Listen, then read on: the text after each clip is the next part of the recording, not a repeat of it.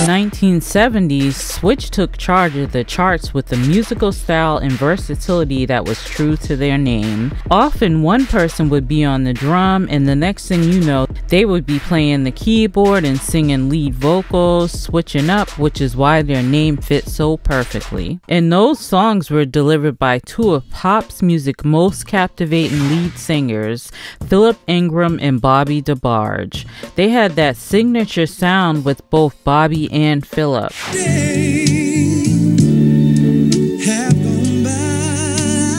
The group that would become known as Switch got its start in Grand Rapids, Michigan, where founder Greg Williams was born in 1954. I wanted to be a producer, more or less. But what's going to get me there the fastest? And I said, put together a good band where everybody plays more than one instrument. Right. Everybody sings. Got a good-looking band. Got to have a good-looking band. Yeah. And something that's going to work. And more importantly than all of that, were guys with like minds. Meaning guys that felt like me, do or die. Right. Nothing else is going to stop this from doing it. And fortunately, I was blessed to pull together the 6 guys that the world got to know at Switch.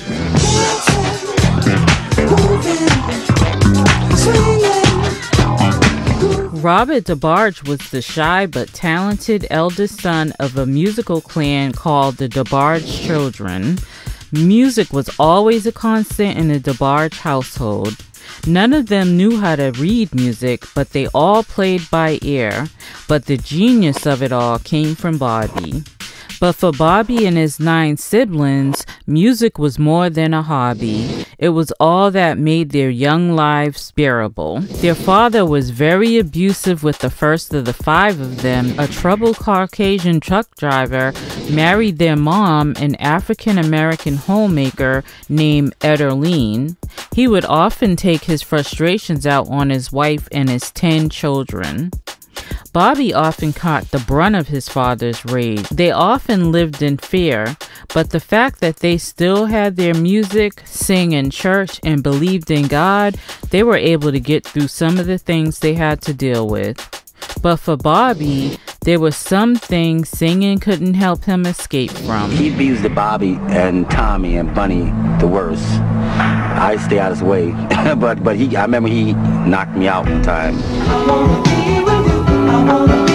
I wanna be with you. Greg and Bobby spent their first years after high school brushing up on their skills and playing gigs around Grand Rapids until an opportunity in 1973 bought them a ticket out. A friend of Bobby's called him up and said, "We have a deal on a table with Barry White. Do you want to come and join?"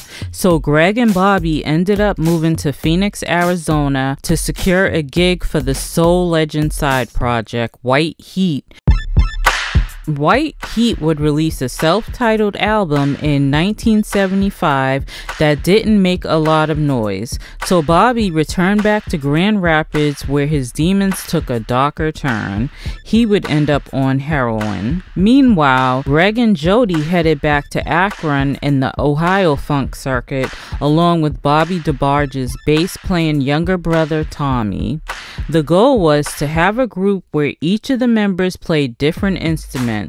To fill out the group, Greg recruited instrumentalists MC Clark and Eddie Fluellen and singers Phillip Ingram and Arnie Hayes. They flew out to Detroit and went to the Motown building and were trying to get a record deal. They had one cassette tape and they got in the elevator, and who would walk in but Jermaine Jackson and his wife at the time, Hazel Gordy, Berry Gordy's daughter. They would give Jermaine Jackson the tape, and Jermaine would call them the next day saying he liked their music. Jermaine, however, wanted to have a showcase. Bobby sang and played keyboards, Phillip sang and would get on the percussions. Tommy would get off the bass. They were switching instruments back and forth. They blew them away. When they got signed, Berry Gordy absolutely loved them. How'd you get a name like Switch? Well, go ahead. Like Switch is, it derived out of us doing different things instrumentally and musically and vocally, because like we all got different tastes and different styles that we like to do, so yeah. And performed in different groups before you got together. Oh, definitely. You fellas write and produce your own material, do you? Yes. Who's the sort of the leader, or is it like a democratic group? It's a democratic group. Everybody points to him and he says it's a democratic group. That's great. Thank you. And we'd also like to congratulate Jermaine and Hazel for having such good taste in discovering this group. How about it for Switch? When Switch signed to Motown in 1977, it felt like a lifeline for the band and a fresh burst of energy for Berry Gordy's Motown. They were a band as opposed to just a singing group. For Motown, it was the closest thing they had since the Jackson 5. I don't know what's gonna happen to you, baby.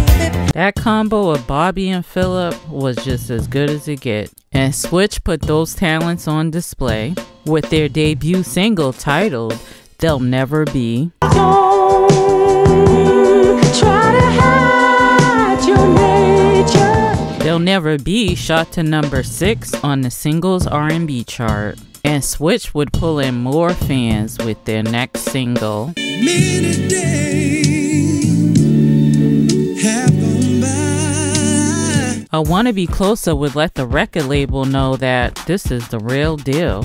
The 6 members of the band went from an unknown band to a household name.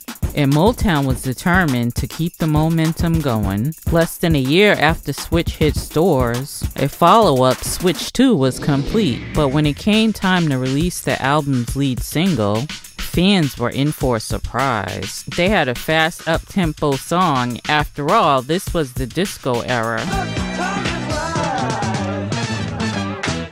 Best Beat in Town became Switch's second top 10 hit. With harmonies and R&Bs, you won't stop. It wasn't really respected by hardcore funk fans. So for their next single, Switch returned to their sweet spot with a ballad sung by Bobby Debarge. The intro gave guys and girls time to find a dance partner. And then it went to that other level. It's just one of those classic songs that transcends time. I'm not worried about a doggone thing. I take anything you bring. That would be Switch's signature song. Indeed, I Call Your Name shot to number 10 on the R&B song chart. This would push the Switch 2 album into the top 10. I'm a man now, baby, a grown man, and I came a long way. But when it came time to release the Reaching for Tomorrow album, Bobby overplayed his hand. They used to have their band meetings up at Berry Gordy's home. Well, you have a little bit of success, and so then after a while, Berry Gordy's home.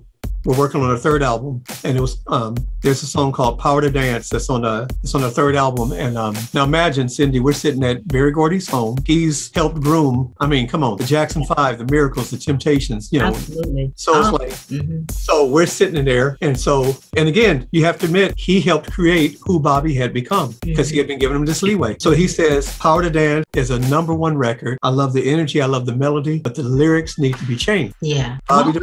Why wouldn't Bobby change the lyrics? And that's what Bobby said. He said, I think the lyrics are fine. I remember I was 20 years old and I said, are you kidding me? When we did our first album, it was a group. By the time we got to that third album, he felt like it was him. Oh, okay. From that point on, they was never back at Berry Gordy's home ever again, and that would be the beginning of the end. Things weren't going great for the Debarge brothers either. While Bobby and Tommy continued mentoring their younger siblings in Debarge, contractual stipulations kept them from joining the group. And as he began preparing solo tracks for what would be his solo debut on Motown, old habits would begin to derail Bobby's post-Switch ambitions. Bobby wanted to be a solo artist. Motown gave him the chance, but they didn't realize how much Bobby was on drugs at the time. And during the album, that kinda came out, and everybody was dropped from Motown after that.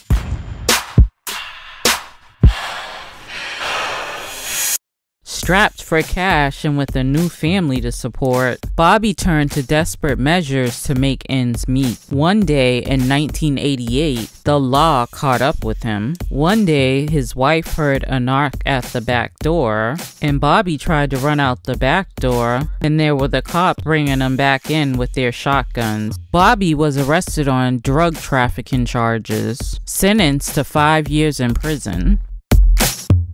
2 years later, Tommy was also arrested on drug charges. By the time Bobby Debarge got out in 1993, he had been diagnosed as HIV positive, a condition that progressed to full-blown AIDS. He was writing songs in prison so that when he got out, he could do a record. Once he got out, he wanted Greg to help him on an album. All of his energy went into getting that album done, but he was also drained emotionally and physically from the AIDS. Bobby completed work on his solo debut, which he named It's Not Over. But by August of 1995, he had entered the final stages of the disease and returned to his hometown of Grand Rapids. He was put in hospice care. 2 weeks after the release of It's Not Over, June 16, 1995, Bobby Debarge would succumb to AIDS complications. He was 39 years old.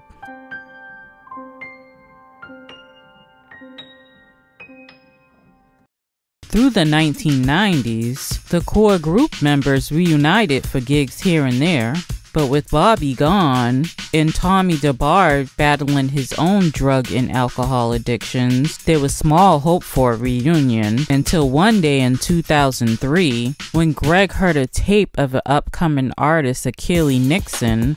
Achille sounded so much like Bobby, so Greg called him and said, "Hey, how do you feel about working with Switch?" After that, they started doing quite a bit of shows, and they've been back together since 2003.